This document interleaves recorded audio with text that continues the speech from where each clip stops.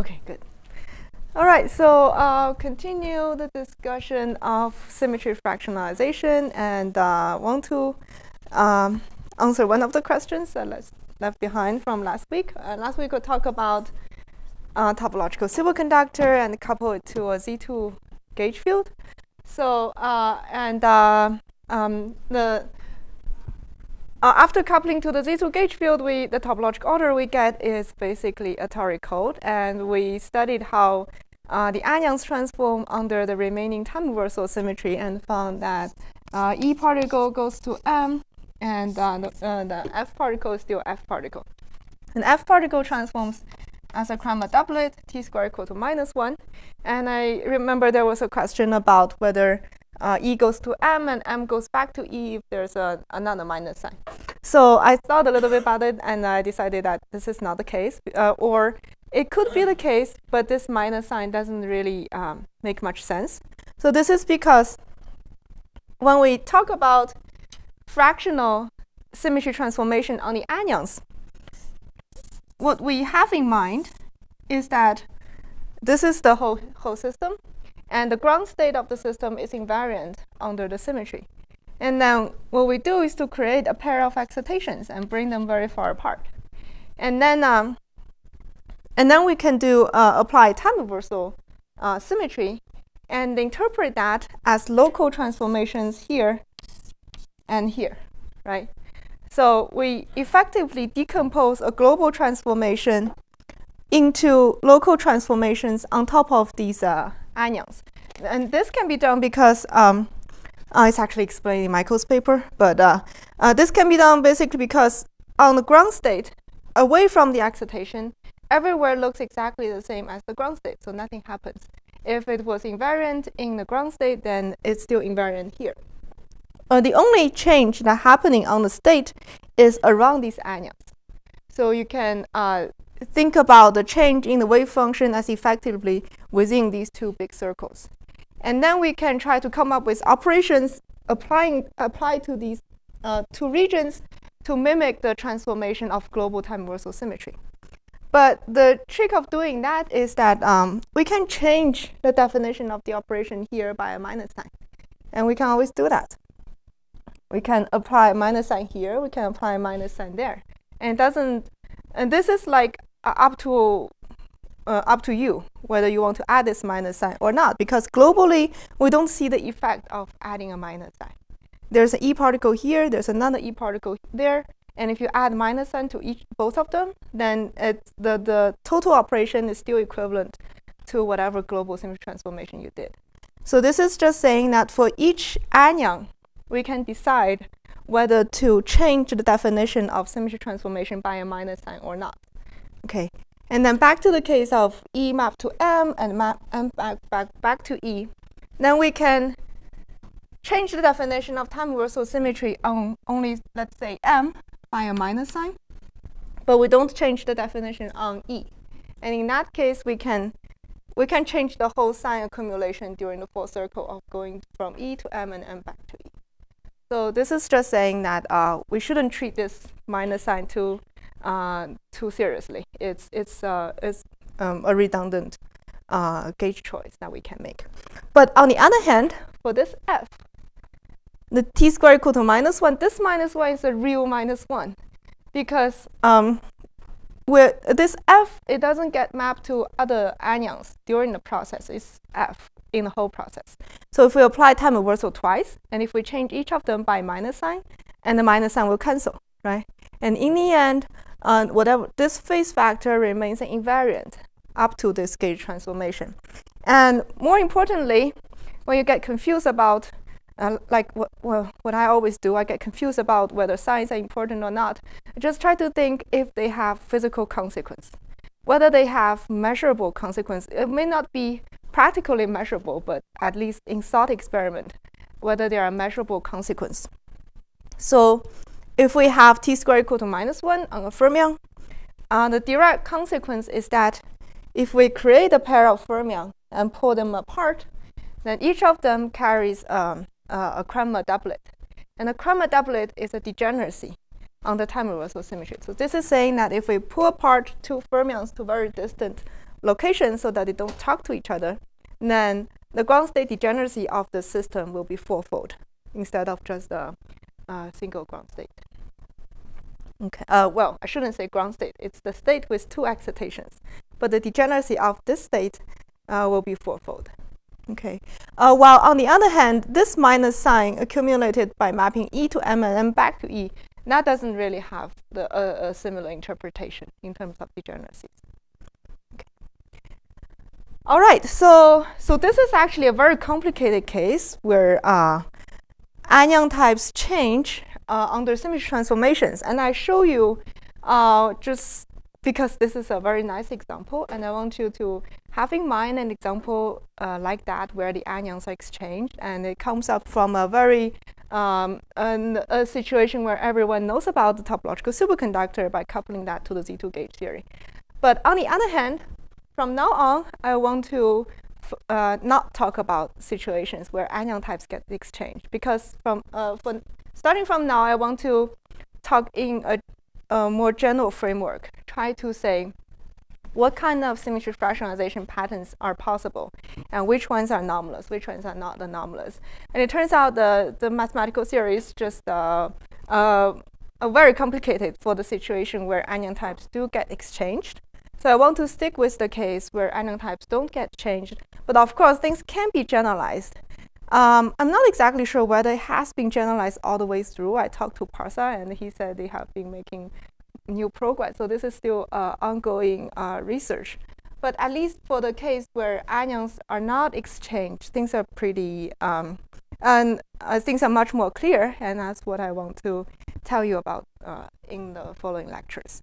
But of course, keep this in mind. This is just a nice illustration of what can happen when anions do get exchanged. Okay. Yes.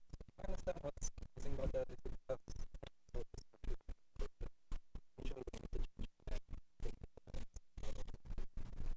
yes, exactly. So when that happens, all right. Sorry.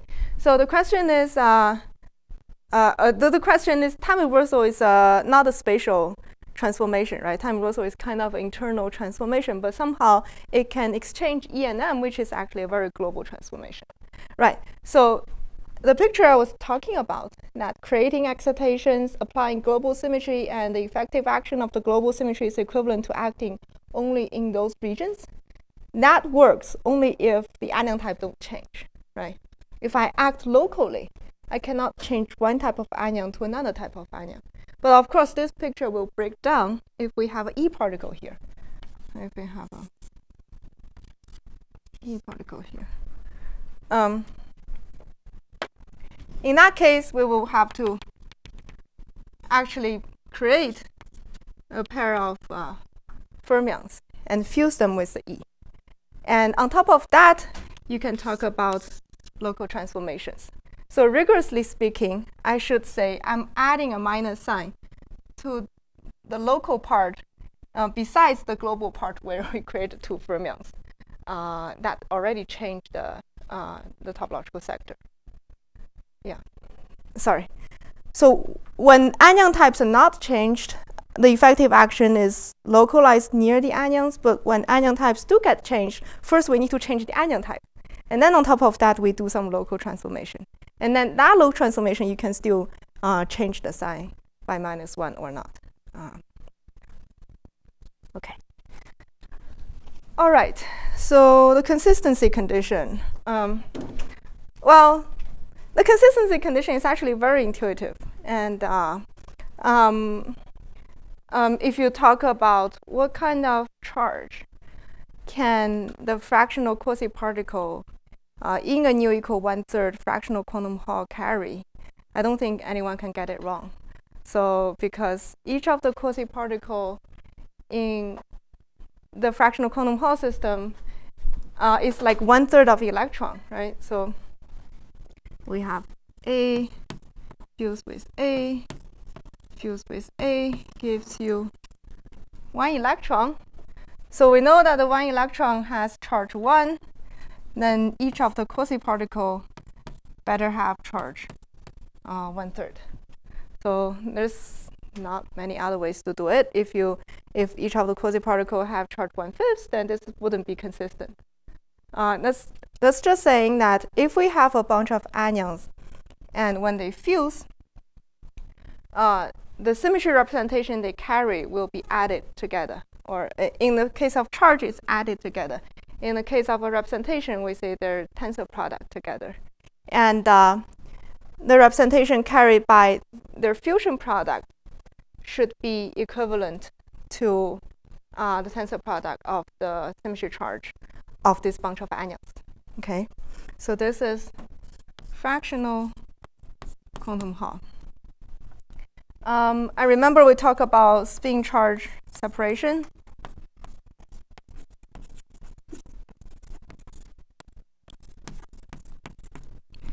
In that case, we have a spin-on, which carries spin 1/2.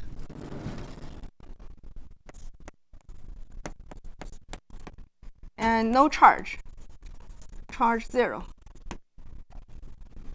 But we also have a charge on, which doesn't have spin. It has spin 0 for charge 1.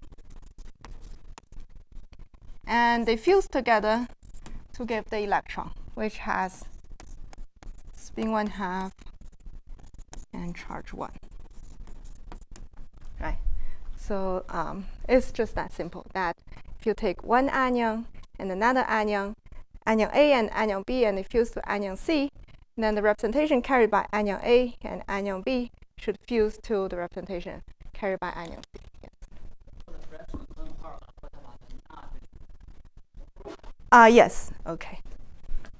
So in general, for non-abelian case, then let's say we have, in the Fabian, right, we have a sigma and a sigma, and they fuse into some A plus psi. And just these are abelian things. This is non-abelian things, and we know that in Fabian, this is like a quarter charge, and this is a quarter charge, and this is charge 1/2, charge 1/2.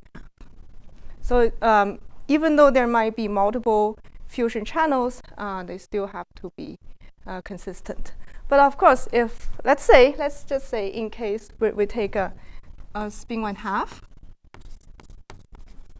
and fuse it with another spin 1/2,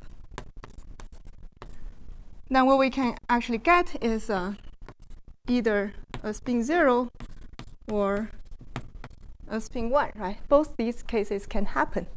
This is just saying that these fractional symmetry representations are only defined up to the integer ones. So spin 0 and a spin 1, they differ by a spin 1, which is an integer excitation that can be created by acting on the system in a local region with some unitary transformation. You don't need to actually create anions in order to have that.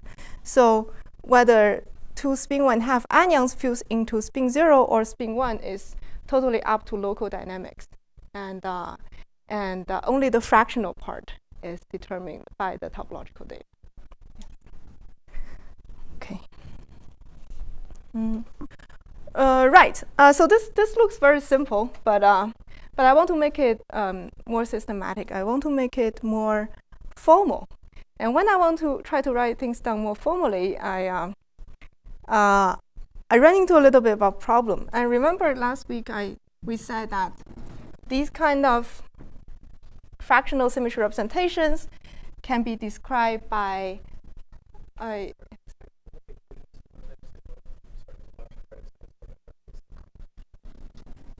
you mean this would be I? Sorry?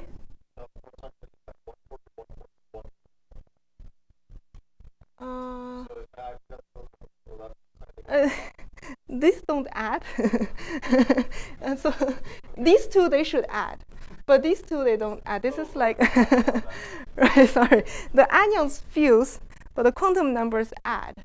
And these two, they're like different direct sum sectors of composite representations. Right, good point, thanks.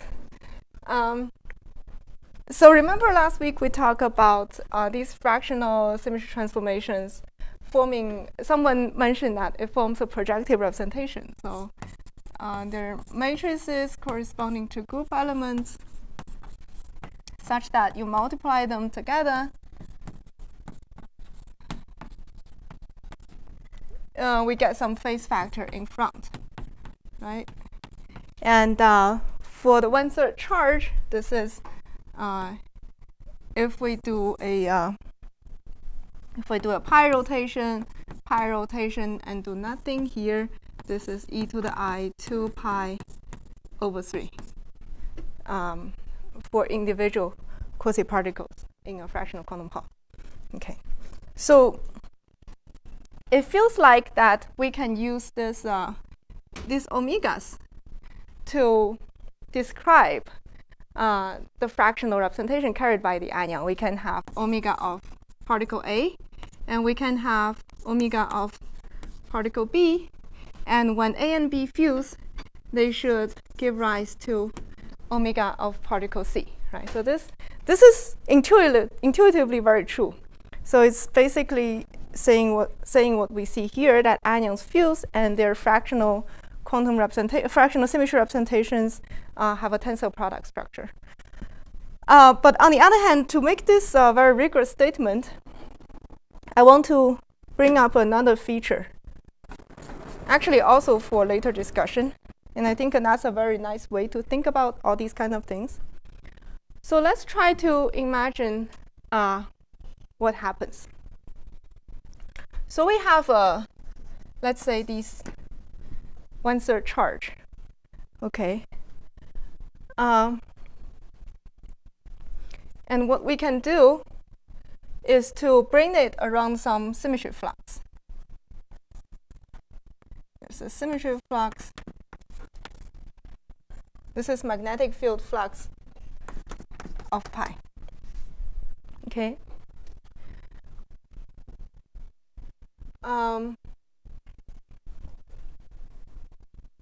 And we bring a particle around pi, 2 pi.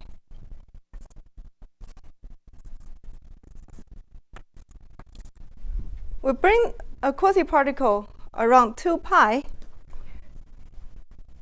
because this carries a charge of 1/3, right? So the phase factor accumulated is e to the I 2 pi over 3. This is exactly the phase factor that I wrote there. It's purely because this one has 1/3 charge.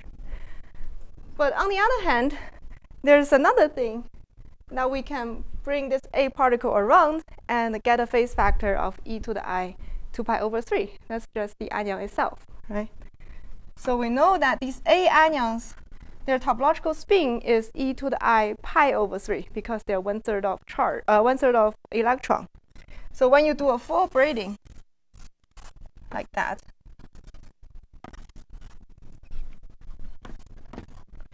this gives rise to the phase factor also of e to the I 2 pi over 3.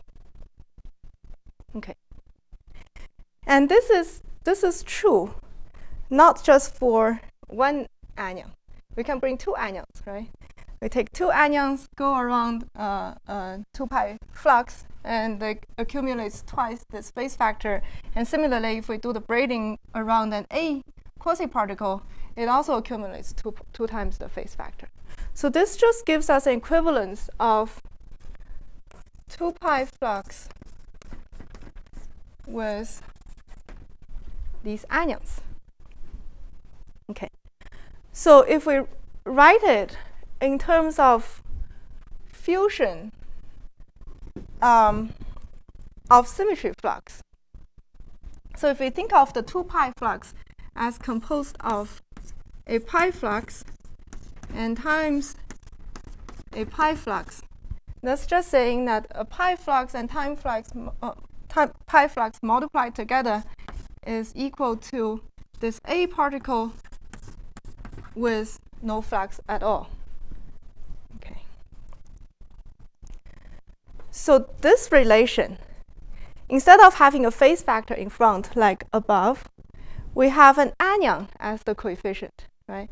So this is the fusion of symmetry flux up to some anyang in the theory. And this relation applies to all quasi-particles in the theory. This is saying that if we bring the quasi-particle around a pi flux, around another pi flux, it's equivalent to bring the quasi-particle around nothing up to this full braiding of the quasi-particle with this A. Okay. So in one equation, we captured the fractional symmetry representation carried by all quasi-particles. So we don't need to write omega A, omega B, omega C individually. Instead, we just write how the symmetry flux fuse with each other. Yes? Splitting 2 pi into 2 pi fluxes? Okay, yes, good question. So, okay, so when we talk about U1 symmetry, the U1 symmetry is parameterized by 0 to 2 pi, and 2 pi is equivalent to 0. But we often talk about 2 pi flux because if we think about non-compact gauge field, it does make sense. But of course, as a gauge flux, 2 pi flux should be the same as 0 flux. So when I write things like that, I'm being a little bit vague. But if I want to make it really concrete, I better write it as phi 0, but with an A in front. And so I don't want to write phi 2 pi because it should be equal to phi 0, but instead I write phi pi times phi pi, which are much more better well-defined.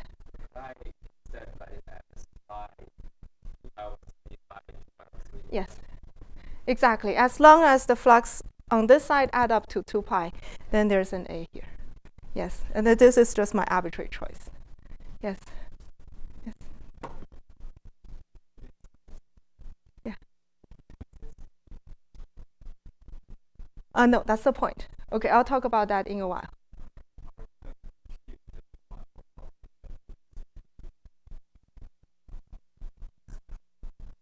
Oh, for the fractional quantum Hall, we don't reduce to Z2. The U1 is the full symmetry. The integer charge are really well defined for fractional quantum Hall. It's not superconductor or anything.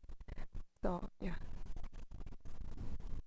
Well, even though I write pi, I could just write theta and 2 pi minus theta.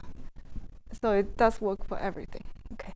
It's just there's a discontinuity whenever you get to 2 pi, and there's this extra factor in front. Okay. Right. Okay. So in general, we should write the relation as symmetry flux of group element G1 times the symmetry flux of group element G2 is equal to symmetry flux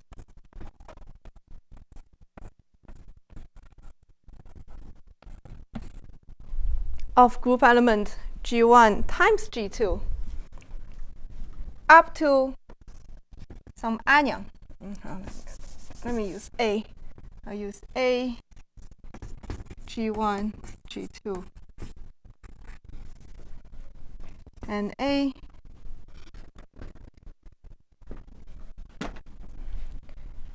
is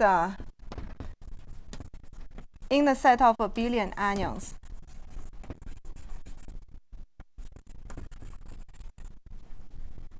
In the theory. Of course, we will have a billion topological order, then it's set of all anyangs in the theory. Yes?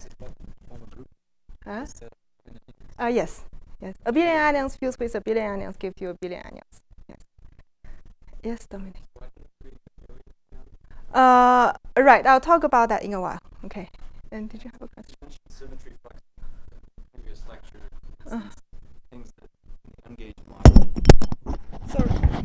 Oh, go on. The quasi-particles correspond to symmetry fluxes in ungaged. Sorry, what did you say? I didn't understand. So your Majorana mode Uh-huh. spin up and down. Uh-huh. Symmetry fluxes. Uh-huh. Model whose gauge sort of charge. So is this how I'm supposed to think of it? Yes, exactly. So you're looking at the ungauged model, making the fusion have flux, symmetry, Yes. flux. Yes. That's my next step. I'm going to answer both your questions in a little bit. Okay. Any more questions? No? Okay. Let me. Okay. So let me do a few examples before I move ahead. So let's say I have time reversal symmetry. I have time reversal symmetry. Of course, time reversal symmetry satisfies globally doing twice equal to identity. This is the group structure, right? So it's basically a Z2 group. Of course, you need to keep in mind that it's some kind of anti-unitary transformation. And we apply it to the Tori code. Okay, and then I ask about what are the possibly consistent symmetry fractionalization patterns. And all you need to do is to look at relations like this and see what kind of coefficient we can come up with, and interpret that as the symmetry fractionalization pattern on the anyons. Okay, so well, for time reversal symmetry, there's only one non-trivial group element. So we just so this relation becomes non-trivial only when we have G1 and G2 both being time reversal, right? I know.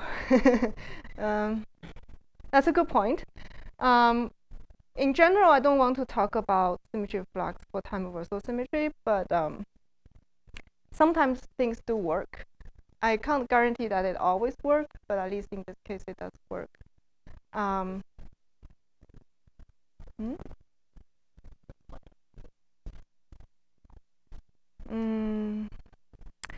Okay, let me talk about Z2. So the answer to your question is, for unitary symmetry, we can be very clear how this works. For anti-unitary symmetry, it's not very straightforward to see how to talk about symmetry flux in that context. There may be a way, but it's not very well understood. But a lot of this formalism in the end does apply to time reversal symmetry. Yeah, I wanted to talk about this example because then we can see anomaly coming from here. If I talk about Z2, that one doesn't have anomaly. So, but yeah, so just tolerate me for this example that I'm talking about symmetry flux for time reversal.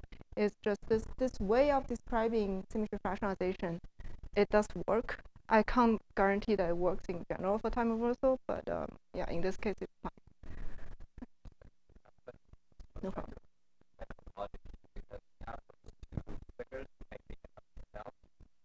They both have 2 pi. Assume that one 2 pi comes from the flux. The other 2 pi is the angle located around. The molecule going from top to bottom. Is the sorry. Yeah, in this case, this is, you can think of it as real magnetic field going through the sample and accumulates this phase factor. This is not angle. This is braiding statistic. Pi.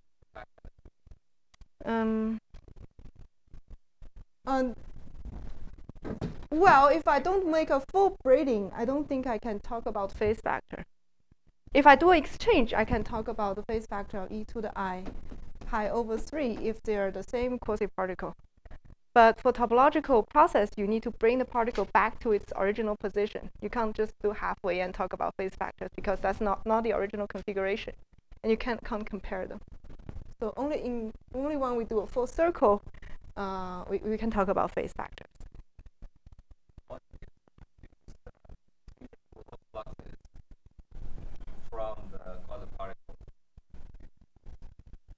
From the quasi-particle braiding statistics. Yes, exactly.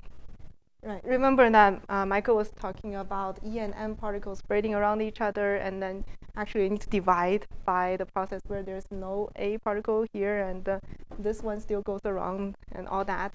So that is the phase factor I'm talking about, the topological part of the braiding process. Okay? Good. Right. So I can talk about unitary Z2 here, or I can talk about time reversal, even though time reversal flux is a little bit tricky. Okay. So the thing we want to figure out is, let's say phi t. Don't ask me what phi t means, but let's just write down this equation. So there's something in front, and there's something in front. Well, we have 4 choices, right? We have identity, we have E, we have M, and we have F. So all of them are possible. I didn't talk about Y yet, but let's just say everyone is possible. And what would they mean? If this is I, that's a pretty trivial one, right? It's just saying that time reversal doing twice is equivalent to doing nothing. So there's no symmetry fractionalization on any of the quasi-particles. But if this is E, then that's saying that doing time reversal twice to the E particle, if this is an E particle, doing time reversal twice is equivalent to bringing an E particle around, which is +1. But however, if we do it to the other two, if we do it to M or F, this is also equivalent to bringing an E particle around. And this gives us a -1. So this is saying that time reversal twice on M and F is -1. So M and F are Cramer doublets, t² equal to -1. So if we create a pair of them and bring them apart, they will generate fourfold degeneracy on the time reversal symmetry. Similarly, if we have M here, then for M transforms as t² equal to 1, and E and F transforms as t² equal to -1. Let me finish this sentence. Okay, thank you. And if we have F here, then for F, it's t² equal to +1, and E and M being -1. I want to make sure I say all 3 cases. Okay, go ahead.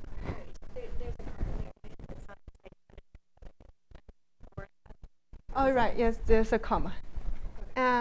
Or F, yes, either. Okay. So just by looking at it, these 4 symmetry fractionalization patterns all look pretty consistent, right? If we have the E particle transforming as t² equal to +1, and these two as -1, is consistent because if you fuse an E with an M, you get an F. And that's a -1. And if you fuse M and F together, you get a +1, which is back to the E particle, right?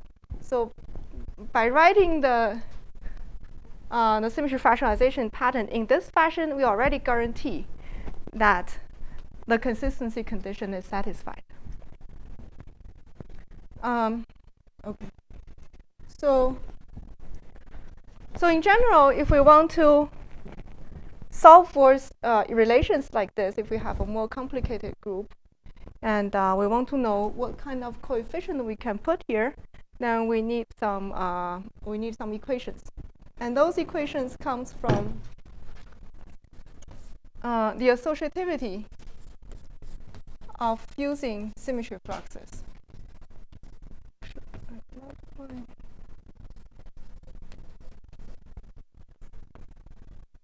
If we fuse these two first, or we fuse the next two first,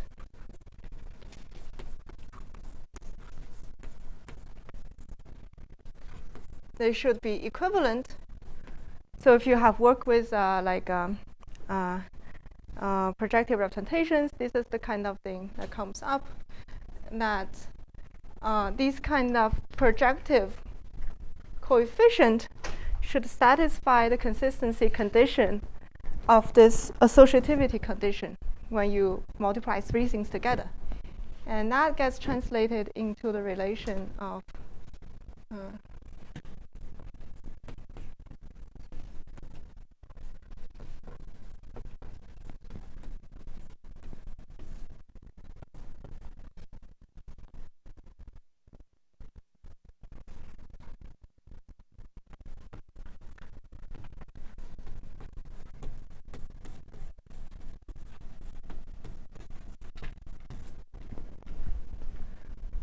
so if we combine these two first, we get this coefficient. And then we combine their composite, which is the flux for G1, G2 with G3. We get this anion.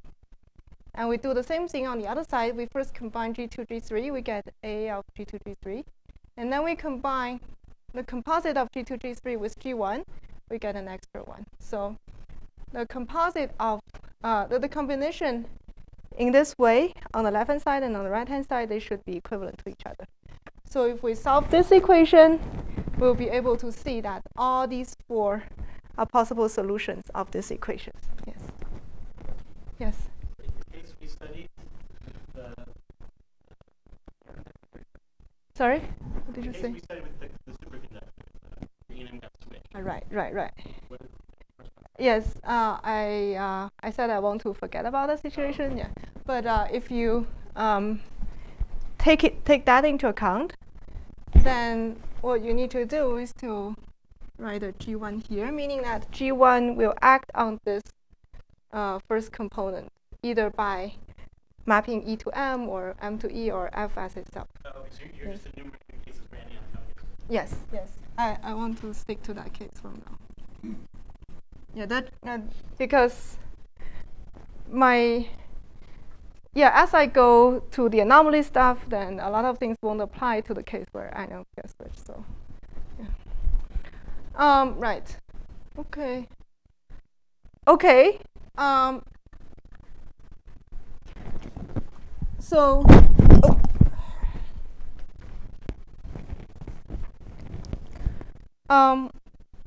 So we can solve this equation and get all these solutions. Like in this case, there are 4 solutions. But there could be a case where the solutions are actually equivalent to each other. In order to talk about that, I want to go back to explaining. I want to go back and talk more about how to think about symmetry fluxes and how to think about braiding of them, fusion of them, and what's their relation with symmetry action locally. Okay. So remember last week we talked about the relation between gauge flux and symmetry flux, right? I mentioned that a gauge flux is some sort of descendant of symmetry flux once you gauge it. And the way to see that is to do gauge fixing. And we imagine that we start from a gauge field configuration where everywhere is 0. And we make a flux here and a flux there.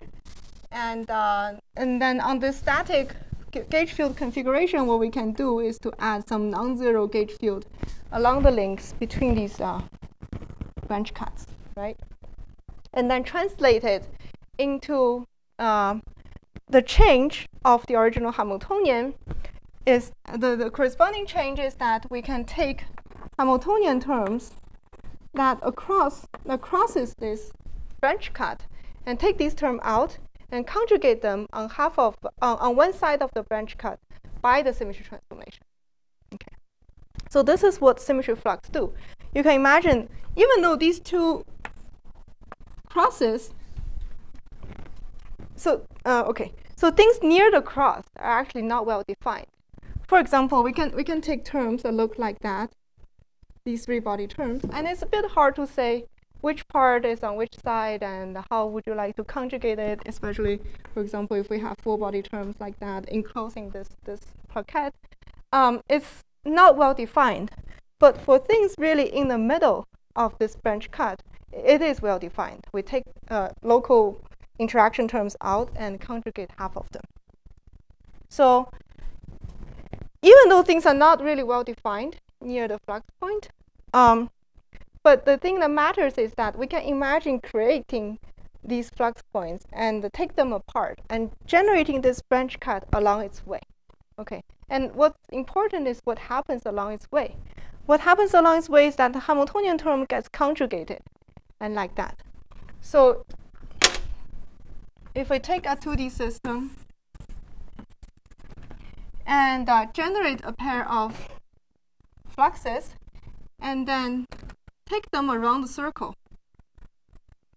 and finally annihilating them. We can imagine doing this process, and what it means is, of course, just to conjugate the Hamiltonian term by term along this path, and eventually forming a full circle. But if we but this picture of creating symmetry flux and taking them apart just allows us to think of them in a similar way as quasi-particles, right? We can create them in pairs, take them apart, and eventually annihilate them. And of course, after this process, if this is an anyon, then after this process, pretty much nothing happens. We can get a phase factor or something, depending on what's in the middle. But if this is symmetry flux, then we create a pair, take them apart, and braid them around. Then after this process, all the Hamiltonian terms across this circle will get conjugated, right? And that's equivalent to applying symmetry just inside the circle. Is that obvious why? So what does applying symmetry inside the circle do? Applying symmetry inside the circle, let's say this is the unitary operation inside region A for symmetry G. Okay. Applying symmetry inside this circle means that we take every term inside the circle and also on the boundary and conjugate with the symmetry transformation. Right? We take Hamiltonian terms and do that.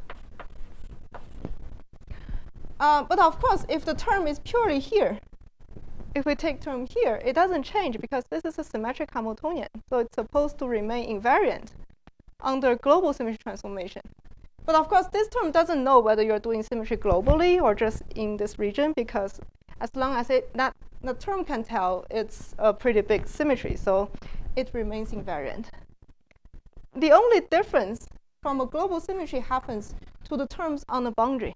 The boundary term can really tell that you're only doing symmetry on one side of the boundary, but not the outside, right? So for the boundary term, what happens to them is that they get conjugated by symmetry on one side, but not the other side. And if we take a term that's totally outside of this circle, of course, nothing happens to it. So the terms that get changed are these boundary terms. And that's exactly what symmetry flux does. Symmetry flux, we generate them, and they conjugate the term along the branch cut by symmetry on only half of the term. Yes. Yes.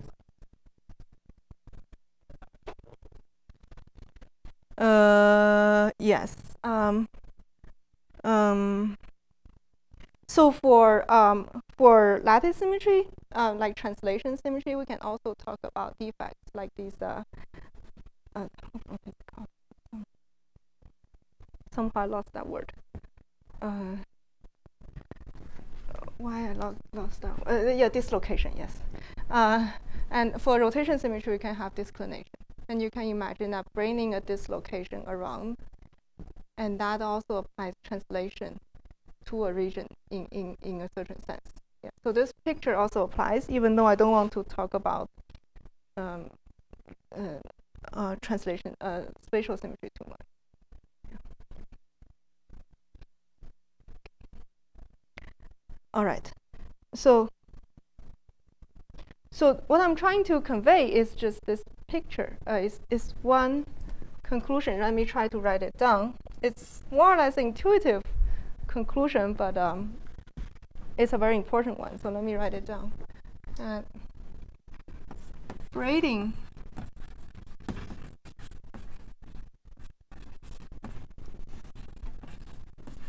symmetry flux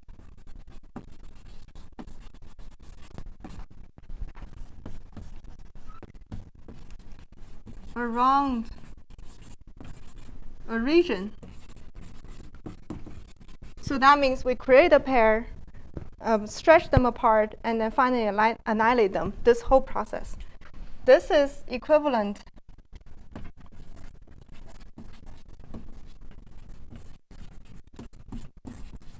to applying symmetry locally.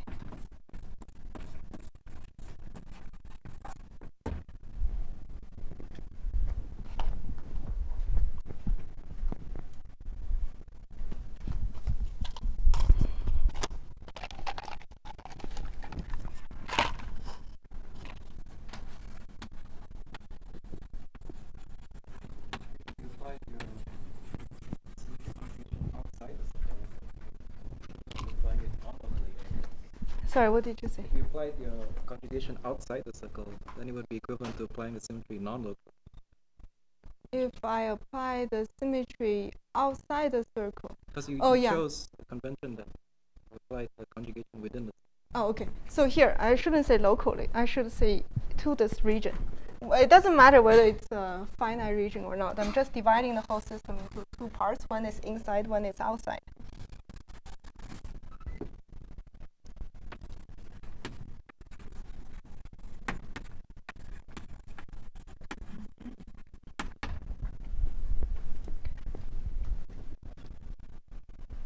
Yes.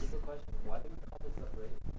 Right. So the picture I have is that instead of thinking the line, I want to think of the endpoints of the line, which are symmetry fluxes, these crosses. And I generate the circle by creating two crosses, the symmetry fluxes, and take them apart and then finally annihilating them. So that's like braiding a quasi-particle around the region. When we braid E and M, we generate a pair, we bring them around, and finally annihilate them. So it's just using similar terminology as braiding quasi-particles, even though this is a totally different process. But on the other hand, upon gauging, it becomes the braiding of symmetry flux, gauge flux. Sorry.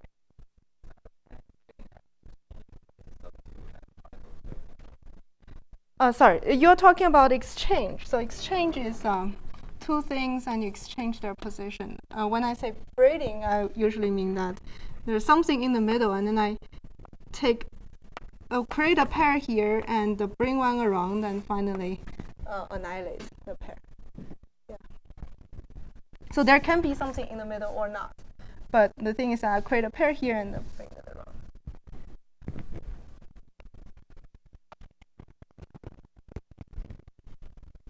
So this is the picture that I want you to have when think about symmetry flux, braiding of symmetry flux, and how it can be translated into braiding of gauge flux and the fusion of gauge flux, and in the end become some data of the gauge theory. I see many confused faces, more confused faces than last week. Yes. Can you explain the logic then why when t squared equals c? Oh, okay. Right. Okay. So back to here. Okay. So let's just talk about quasi-particle in fractional quantum Hall. Quasi-particle in fractional quantum Hall, do 2π rotation is equivalent to doing nothing up to this phase factor. And then I translate it into the fact that symmetry flux fuse up to an anion, right? And if we want to go backward, if we already have this relation, we want to ask, how does quasi-particles transform under the symmetry? Then what we do is to take this anion, braid it around the anion you care about, and that will give you the phase factor. So if we care about, let's say, the A quasi-particle, how does it transform under charge conservation? We take the A that we care about and braid it around this coefficient, which of course the same A, and that gives you e to the I 2π/3. If I care about how two quasi-particles transform, I take two quasi-particles, braid it around this A, and that will give me, of course, twice the phase factor. Okay. And similarly here, what the relation I have is in terms of the fusion of the symmetry fluxes. And if I want to back off from this point to deduce how the quasi-particles transform, I just take the coefficient, braid it around the anyang that I care about, and that will give me a plus or minus 1. Okay, so if the coefficient is E, then I braid it around E, it gives me 1. It gives, if I braid it around M and F, it gives me minus 1. And this is just saying doing time reversal twice is minus 1 on either M or F. And that's what happens for a chroma doublet.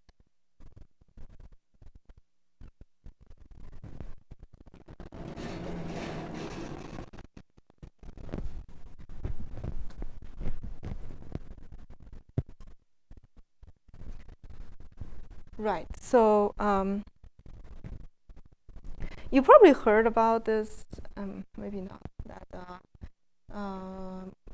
braiding symmetry flux is equivalent to doing symmetry locally. Maybe. And this is what people say. But this is how I understand it. That actually, what actually happened is the Hamiltonian terms gets conjugated. And if you complete a circle, then the conjugation is equivalent to applying symmetry in this region. Of course, you can apply the inverse symmetry on the outside of the system, on the outside of this region. That's just the same thing.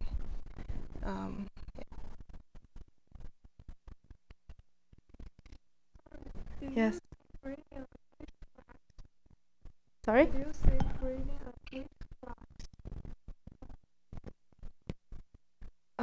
Okay, so this thing I talk about is braiding symmetry flux. So symmetry flux is literally changing the Hamiltonian along a branch cut. Okay, and I talk about, even though this is not an anyang, this is literally changing Hamiltonian, so it's not deconfined anyang. This is like, if you think physically, this is like inserting a pi flux in a p plus in a superconductor or something. So it's literally changing the Hamiltonian, and it costs extensive energy along this path because the Hamiltonian is changed, the ground state is changed along this path. So these are not anyangs, but once I gauge it, I couple it to dynamical gauge field. If the gauge field is deconfined, when the gauge flux and gauge charge are deconfined, then the symmetry flux translates into gauge flux. And in that case, the gauge flux are deconfined. And yes, did I answer your question? Let me make sure I answered. I already talked about it. So last week I talked about how to couple a model with symmetry to dynamical gauge field, and we have symmetry flux, right? And I also talk about why gauge flux corresponds to symmetry flux through this gauge fixing procedure. We first put all the gauge field to be 0, and then we make flux by putting some non-trivial configurations here, and that translates into conjugation of Hamiltonian along the symmetry branch cut. So, right, I already talked about it. So that's my attempt to show you that symmetry flux is related to gauge flux. And the braiding of them, even though they're totally different objects, this is confined excitation, this is confined, and gauge flux are deconfined, but a lot of their properties are similar to each other. And we can, if we figure out things on the symmetry flux side, we can use them to understand the property of the gauge flux. Right, sorry, yes.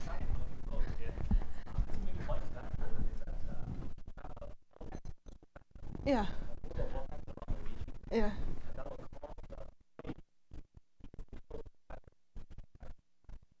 The phase. Oh,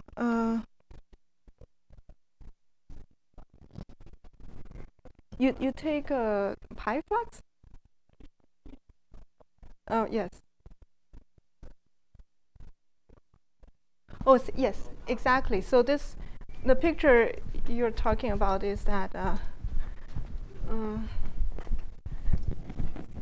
So you have a superconductor, and there's a H over 2e. H over 2e vortex. Okay, and usually if we want the H over 2e vortex in a system, then there's a branch cut that gets connected to the boundary, right? Because what we do is to take all the hopping and pairing terms along this branch cut and add a minus sign. So if there's a C dagger C or C dagger term, we add a minus sign in front along this branch cut. Okay, and after we do that, we say there's a H over 2e flux here. This is a flux. Okay, and then we can imagine, like Liang suggested, we imagine dragging this thing around the region and let it go back to its original position. So in that process, this branch cut follows this H over 2e flux and also trace out the circle. And in the end, it forms a complete circle, right? So, so after this process, and we have taken all the hopping and pairing terms across this circle and added a minus sign on top of it, right? So that's just taking all the fermions in this region and add a minus sign to it.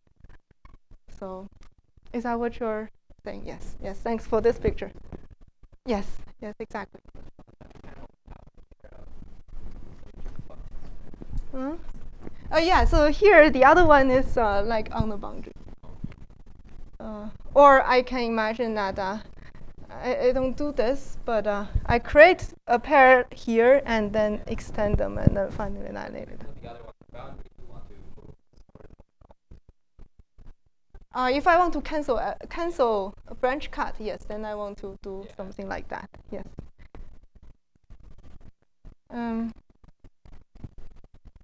Right. Thanks. So it helps to think about superconductor. So what is the result of that process?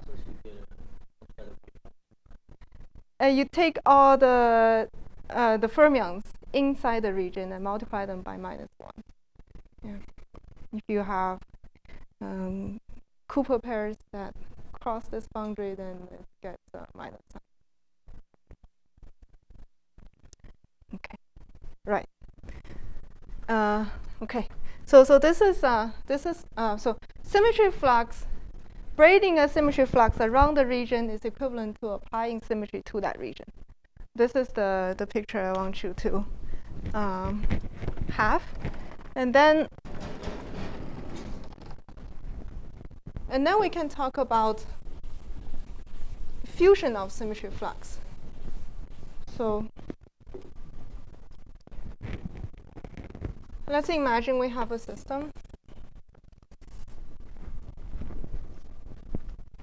and we can apply symmetry G1 to a region, right? And then we can apply symmetry G2 to a region. I didn't draw them exactly on top of each other, but this is just saying that one is first, one is second, but you should imagine that they're just on top of each other. And this is equivalent to, this usually is equivalent to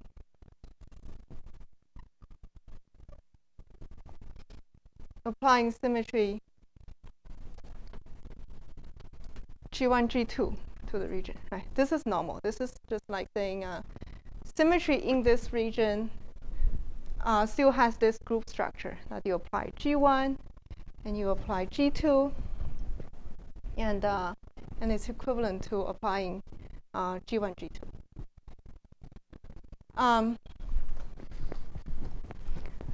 But on the other hand, if we think of this process as braiding symmetry flux instead of applying symmetry, then these two are not quite equivalent. These two are equivalent up to the braiding of an anion. Braiding of this anion A, G1, G2, around this region. Okay. So if this is ground state, then braiding this anyang doesn't do anything. But if there's another anyang here, then there will be a phase factor. So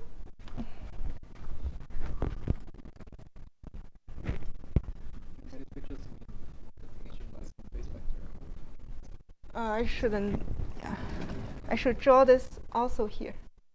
So this is on the same system, and actually on top of each other, even though I draw them separately.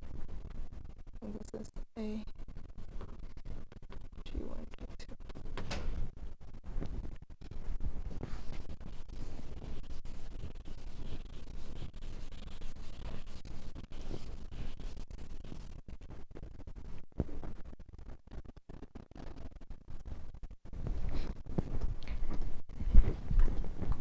And this is exactly the thing I was talking about here. I'm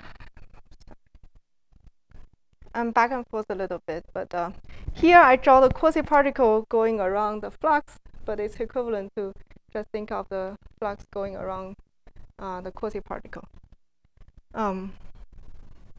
So this is just saying that if I take a flux and braid it around this quasi-particle, it gives me the same phase factor.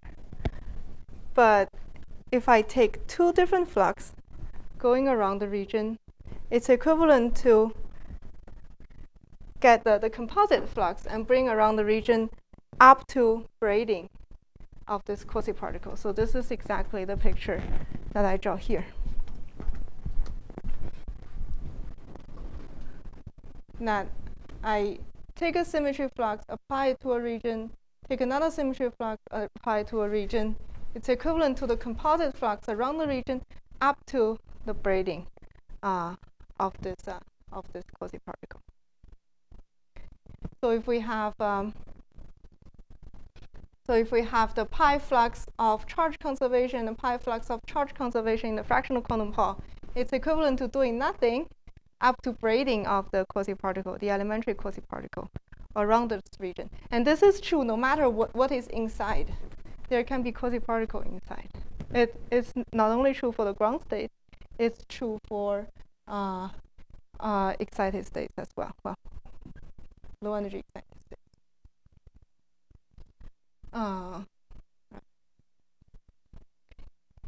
And then the next step is to, yes. Previously you were talking about applying the symmetry flux to the Hamiltonian, but now you're talking about applying the symmetry flux to the state. Yeah, okay, great. This is a great question. So this is actually the key point. So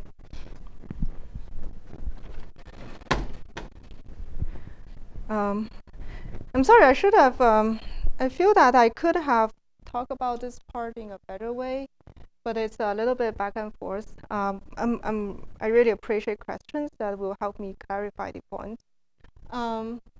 So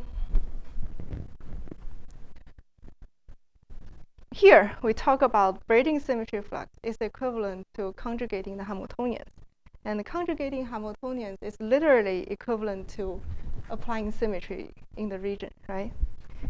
Here we talk about braiding the symmetry flux on the state. But on the state, braiding the symmetry flux is not quite applying symmetry in the region, because symmetry in the region still form a group. It doesn't form a group up to something. So if we apply Z2 symmetry in an Ising system, applying symmetry, even though in a region twice, it should be identity. It's not up to something. But of course, if we just talk about symmetry application in a region, like sigma x, sigma x, sigma x, sigma x, that doesn't know anything about the system, about the Hamiltonian, about the ground state, so they just know their group structure. They just know that we flip spin once and we flip spin back, and it's back to doing nothing. But if we talk about this braiding anyons, braiding symmetry flux around the region, that actually corresponds to the adiabatic transformation of the ground state under this change of the Hamiltonian. And that will have a lot to do with what kind of ground state we have. and whether we have an anyang in the middle or not. So this is the change of the Hamiltonian. And as the Hamiltonian changed adiabatically, the ground state also changed with it. So in the process of creating a symmetry flux, a pair of symmetry flux and pulling them apart, the ground state changed along the branch cut. So here, when I draw the symmetry flux going around the region, it's actually the ground state changing along this path. So it changes all around the way. And in the end, the symmetry flux annihilate with each other, and the ground state has changed around this this ribbon, this region. It doesn't change anywhere else. It only changes around this region.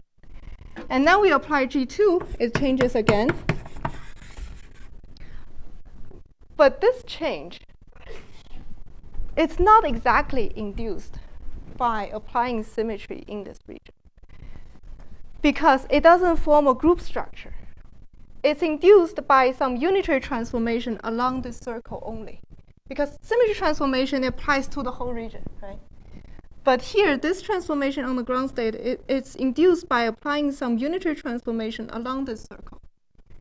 So this unitary transformation G1 and unitary transformation G2, they combine into the unitary transformation of G1, G2, up to this braiding operation of this anyang. This braiding operation of anyang is, of course, another unitary transformation. So this is what happens for the ground state. This is what this process knows about the topological order in the state.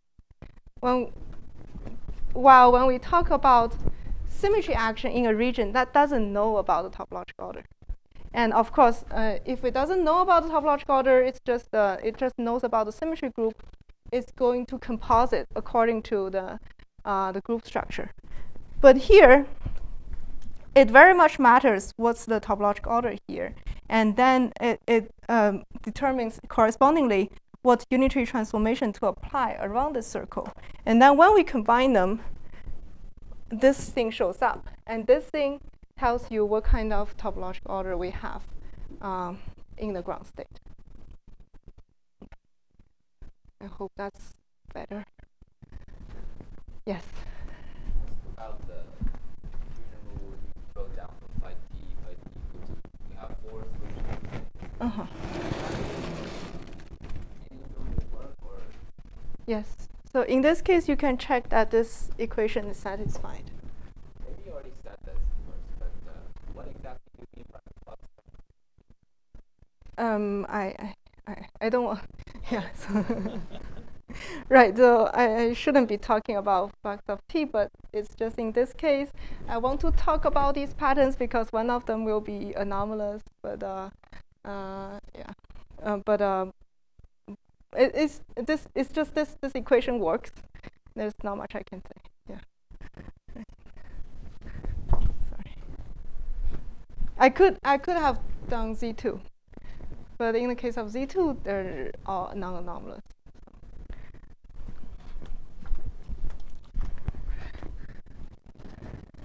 Okay, so the next step I want to do is to not draw 4 circles, but only draw half circles.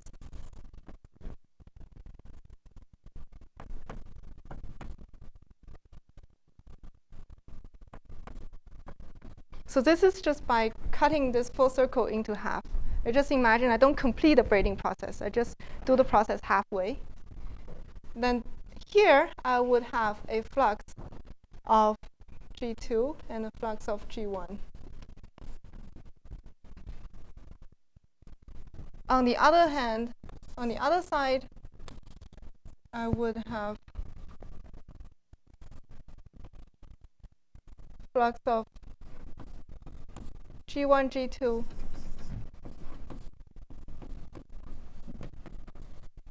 G1 multiplied with G2. And this anyang A. Okay. So if you, so this is literally the fusion picture of anyangs, right?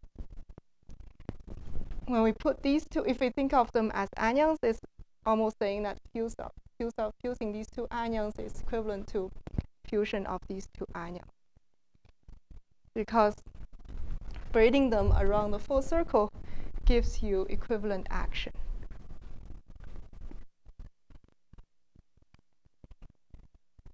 So this is just trying to explain in picture what I mean here. That fusion of symmetry flux can be up to an anion. In the end, it's saying that applying symmetry locally to the ground state, the composition of different symmetry fluxes, applying different symmetries to a local region is up to braiding the anion around the region. You don't care whether it's A cross B or B cross A? I do. Yeah, here it's G1, G2, so it's this order. Right. Oh, here you do. Right, yeah, exactly. So this is the difference between symmetry flux and gauge flux. That this is not yet deconfined quasi-particle. So the fusion, I care about the order of the fusion. Of course, upon gauging, if they don't commute, then it's non-abelian gauge theory. And in non-abelian gauge theory, the gauge fluxes are not labeled by group elements. They're labeled by conjugacy class, so that you take all the conjugations of the group elements and they bundle them into the same class of gauge flux. And that takes care of this non-abelian non-commutativity of fusion rule. Because in that case, you label the gauge flux by conjugacy class, not group elements anymore. So then you restore the commutativity of fusion of gauge flux. Yeah, but this is a great point. Yeah. So when it's symmetry flux, the fusion is not commutative. Yeah, because the group elements usually they don't commute. They may not commute.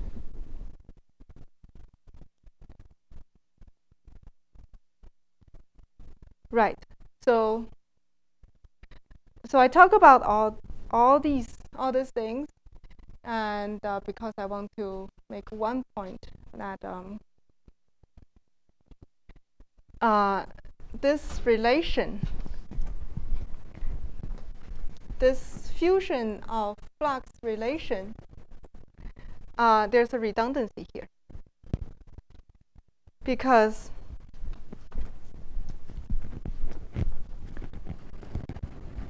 when I create two symmetry flux and pull them apart and braid them around the region, this process is together with doing this, I can also take a pair of anion and pull them apart and braid them around the region, right? Because all I need is for the Hamiltonian to be conjugated along the path in the way I want.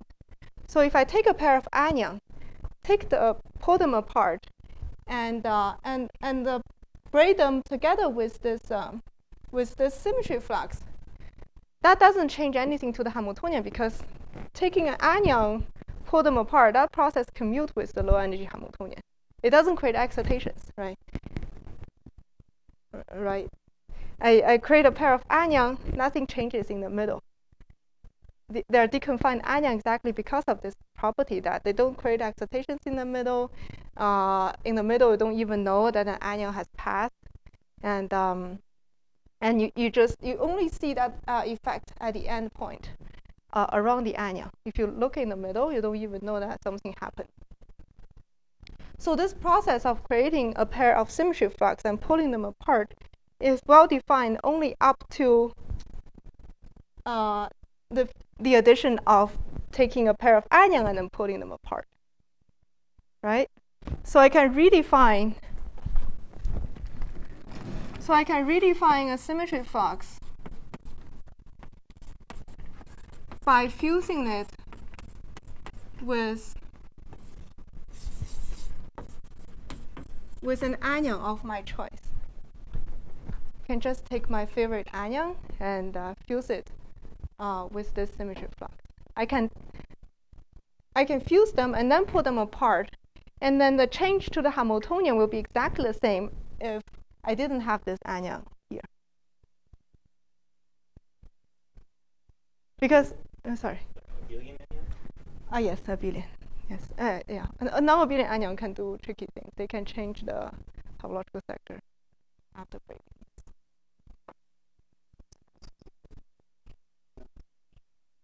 Yes. I associate whatever anyang I want to each flux. And this thing can be arbitrary. Yeah, it doesn't have to form a group structure or anything. It's just labeled by G1. It doesn't have to have anything to do with the group structure of G1. It's just whatever I want to attach to this symmetry flux. So for each symmetry flux, I can choose to redefine it by attaching it to an anyang. And because of this redefinition, the A over there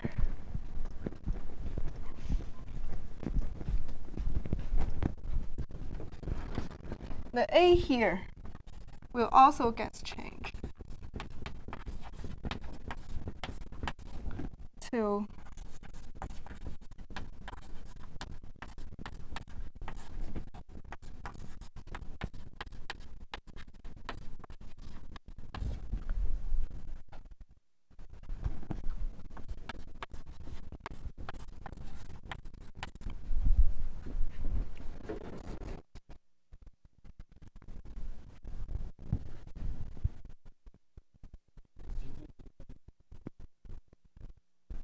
yes. Thank you. So this is like the anti-anyang of BG1G2. Okay, so I have arrived at the two important equations for this lecture.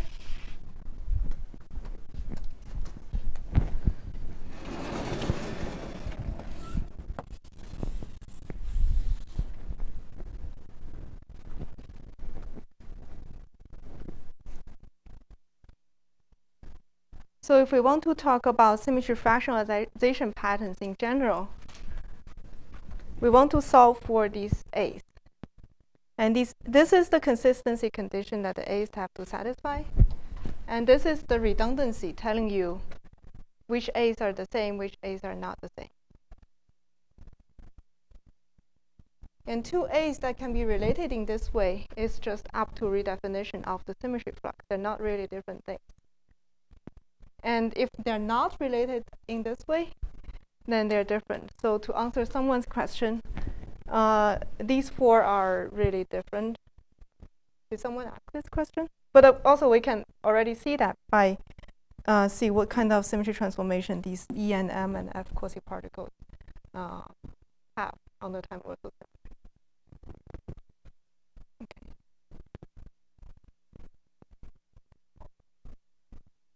Sorry?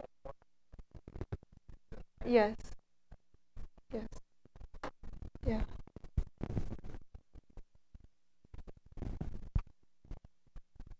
Yes.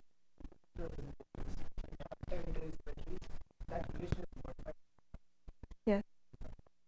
Right. So it's a matter of how the symmetry group acts on the anyangs, right? Because these are anyang coefficients.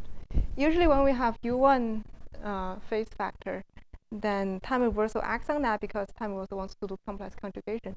But here, what you need to worry about is how the symmetry acts on the anyang, whether it permutes it or not. If it permutes the anyang type, then it gets changed. So there's actually a G1 here. Yes. So this is for people who know this projective representation notation. This is H2 of G with A coefficient, where A is the set of anyangs in the theory. Oh, you're totally right. Yes. Yes, thank you. So A is a set of abelian anyangs.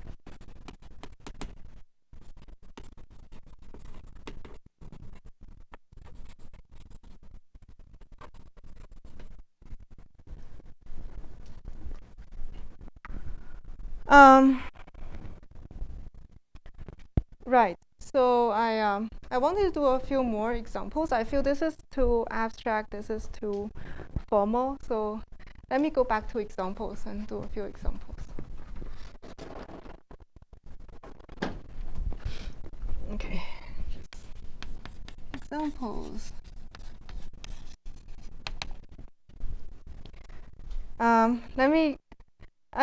I want to do both lattice models and also field theory models, but I may not have time to go into go through all of them, but just whatever I can do. So let's just go back to toric code. Square lattice toric code, not even hexagonal lattice.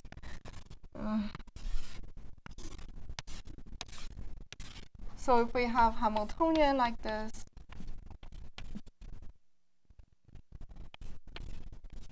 Z, Z, Z, Z.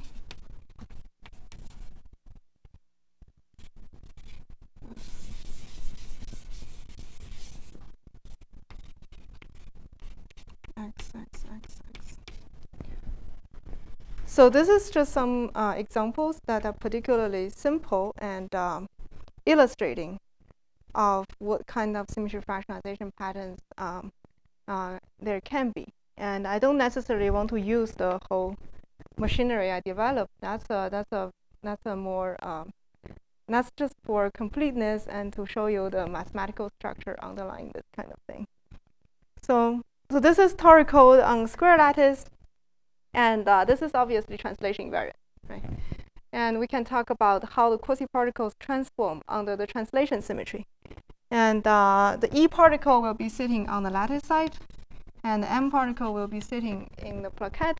And under translation symmetry, they just move from vertex to vertex, plaquette to plaquette. Nothing obviously strange happens. But then I want to do something funny. I want to flip the sign here. Okay. And if I flip the sign here, what happens? The Hamiltonian actually prefers to have flux in each plaquette, right? So instead of penalizing having flux, it wants to have flux. So we have M particle in all of the plaquettes.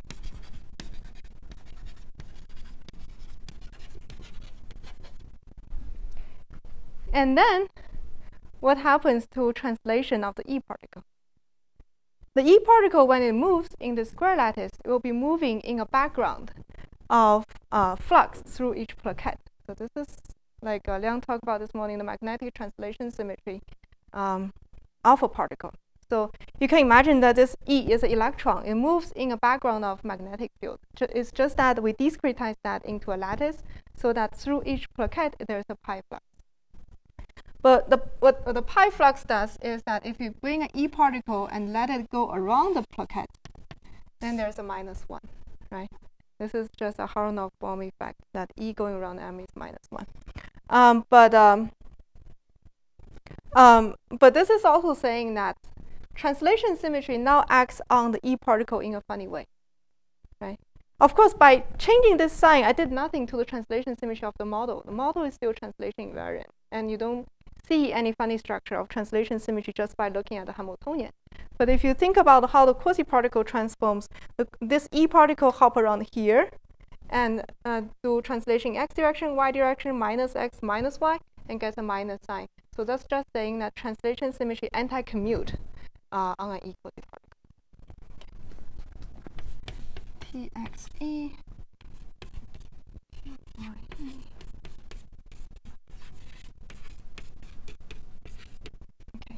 So this idea actually goes a long way. I think Mike Hermele, not here anymore, but he wrote he generalized this idea to a bunch of situations where you can construct different lattices and put magnetic flux in the places you want, so that you can come up with models where the E particle can transform in a fractional way. Okay, so if you're interested, you can talk to him.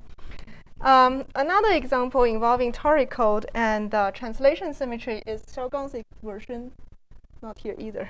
Xiaogang's version of toric code. So in this version, the qubits are not on links, but instead on vertices. And the Hamiltonian term is a product of 4 Pauli matrices around each plaquette. And it looks like X, Z, Z, X. So I'm using the quantum information notation just to get rid of the sigma. Okay, so you can check that all the terms commute for each term of every plaquette. And this is equivalent to toric code. And the excitations are like this. So the excitations, well, they sit in each plaquette now. So this is one excitation, and it can be generated by applying sigma z here, sigma z here, sigma z here. So it goes diagonal like that. Okay, and the other excitation,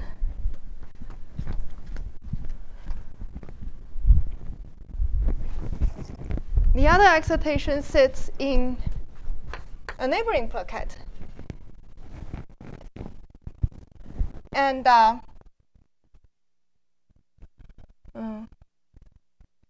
And we can make it by applying x here, x here, x here, and it goes this way. So these are both plaquette excitations, but they're actually of different topological species. One corresponds to the E particle, one corresponds to the M particle.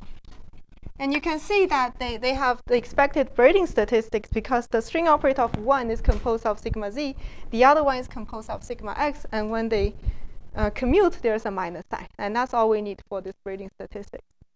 But then we can see that under translation symmetry, we take one plaquette to another plaquette. So this is just saying translation symmetry will take E to M and M to E. So I said I won't talk about this kind of symmetry fractionalization, but this is just a very nice example. I can't help but talking about it.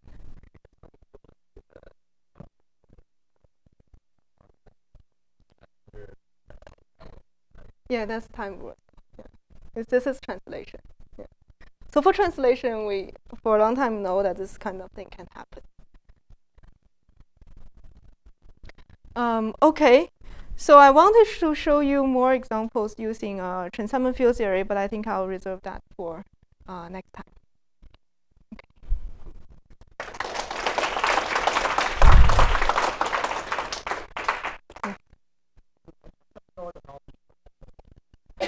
Right, this is for next lecture. I'm getting behind schedule, but I think I'll be able to get there. That there are 4 possibilities here, right? And if you check using this this equivalence condition, you can see they're all different. And of course, we know they're different because the quasi-particles transform differently. And one of them is anomalous, that is this one. And the point is that it's totally not obvious why this one's anomalous, why the other ones are not. Just by looking at the symmetry fractionalization pattern and looking at equations like this and looking at transformation laws like this, it's just the anomalies in a symmetry fractionalization pattern is very hidden. You need to dig very hard in order to see that it's actually anomalous. Yeah. Huh?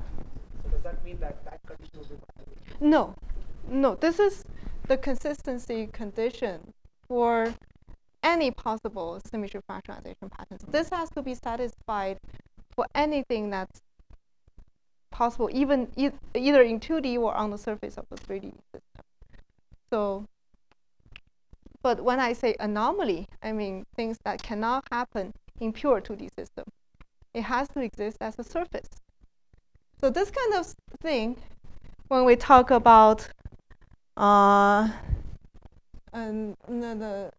fractional, so this symmetry, this consistency condition has to be satisfied in order for the pattern to be possible at all. And there's just no way to get away from it. If this condition is not satisfied, it's just saying you get something wrong. You shouldn't be looking at this at all. But once this is satisfied, there's still a possibility of anomalous fractionalization patterns. And to see that, we need extra tools. This is not enough. So we can apply this, let's say. So what people do is that we can take Z2 spin liquid, right? We can say, okay, let's assume now we have Z2 spin liquid on a Kagome lattice. And we have Z2 topological order with these kind of anions in the theory. And we have time reversal symmetry, spin rotation symmetry, all the lattice symmetries of Kagome lattice. And we ask what kind of symmetry fractionalization patterns there can be. And what you do is you solve this equation.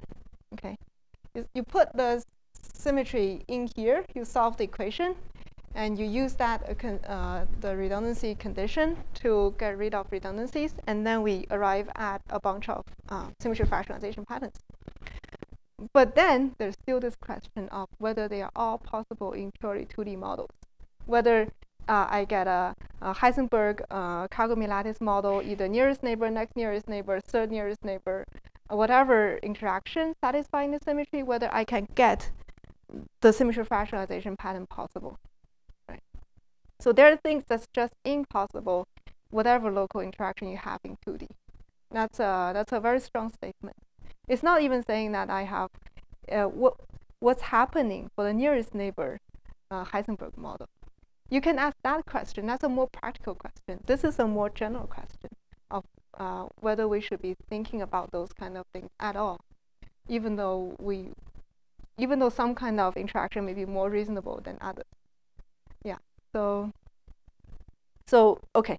So there's a line of research going from here, like I mentioned, regarding spin liquid that I want to comment a little bit now because I may not have time next time. I want to just talk about anomalies. So now we have this consistency condition, and like I said, we can enumerate all possible ones. And then suppose we can detect anomalies. We can find we can tell which ones are not anomalous, which ones are not. And then we can separate out the ones that's really possible in two-dimensional models. And then the question is, which one is really realized in the material, right? And how do we see that? So to do that, we either need a numerical method to tell, or we need experimental method to tell.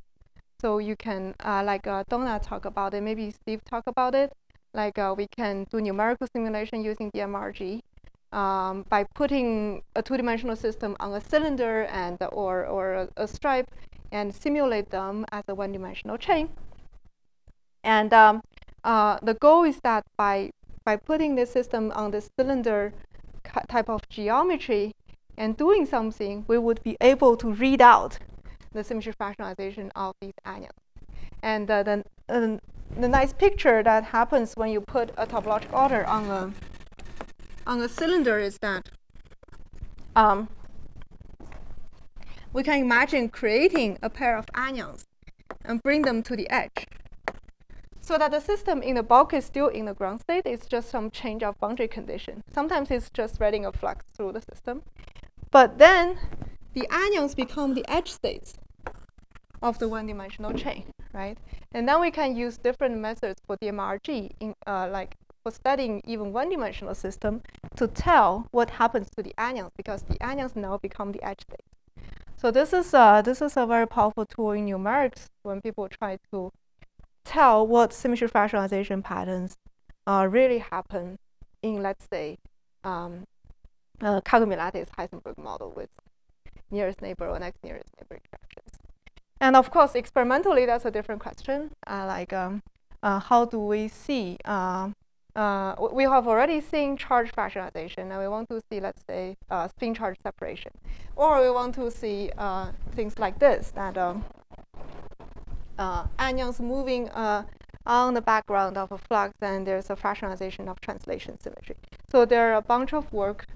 Well, there were works already dating back in the days, and also recently on this, trying to propose experimental ways to see fractionalization. So that's beyond what we can say for spin liquid today, that the thing doesn't order, it's not magnetic order, so it's a spin liquid.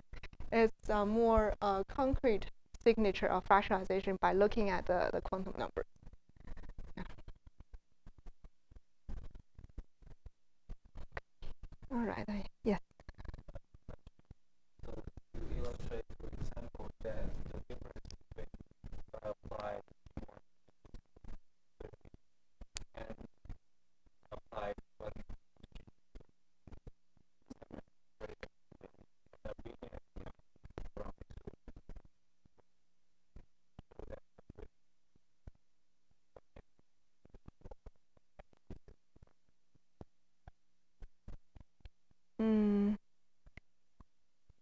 You mean if there's a reason to believe that sorry. Y is equivalent to Okay. So you're saying so Y is equivalent to braiding of anyons, and Y is equivalent to braiding abelian anyons, right? Okay. So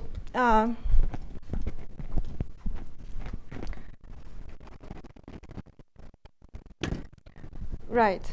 I mentioned Y is equivalent to. Let me see.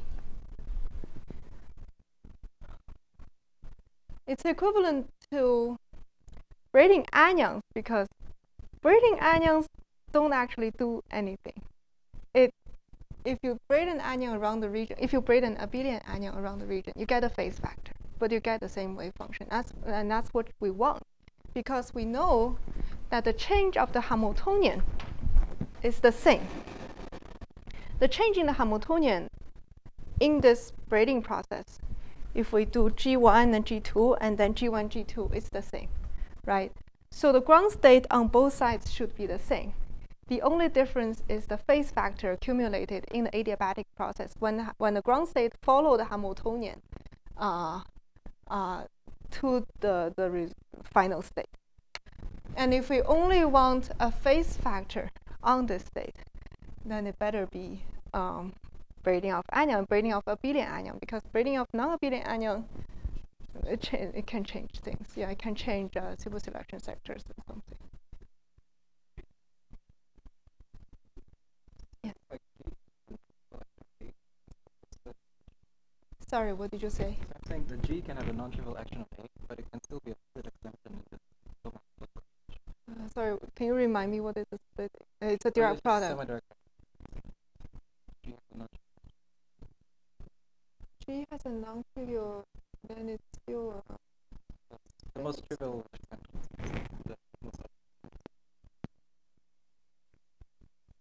When it has an action on it, is it still a split extension? I don't think so.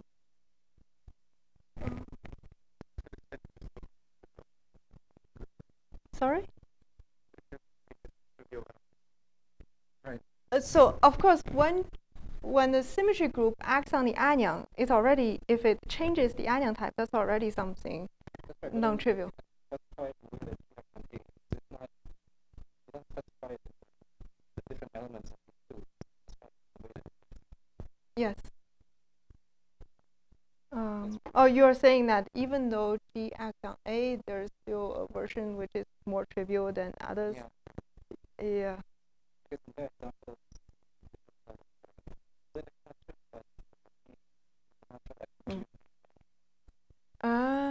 I don't know whether it should be called that way.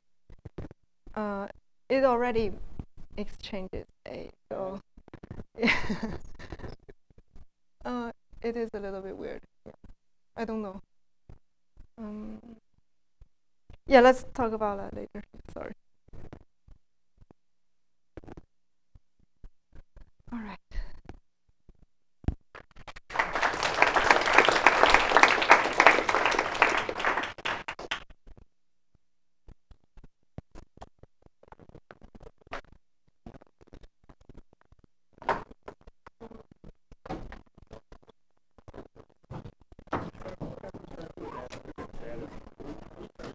So the process will be, right, just solve